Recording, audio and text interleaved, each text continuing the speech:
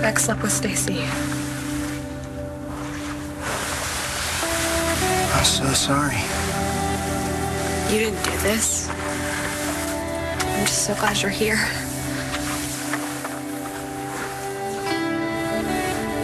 You're such a good man, Skylar. I don't know what I would do without you.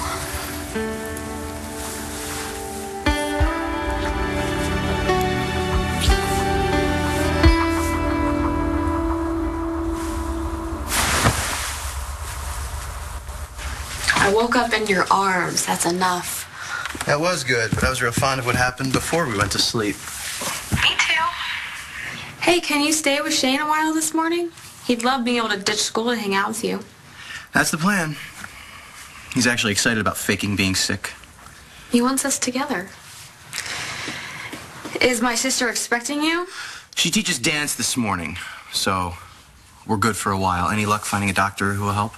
I made some calls and we're on track, but it'll take a while. So I'll cover the other bases and be home soon. I love you, Boston. I love you too, Maresco. Brody, it's Gigi. It's about Shane.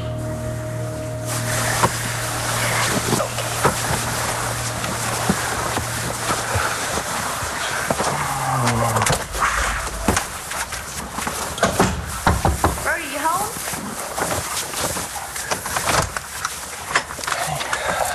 Hey.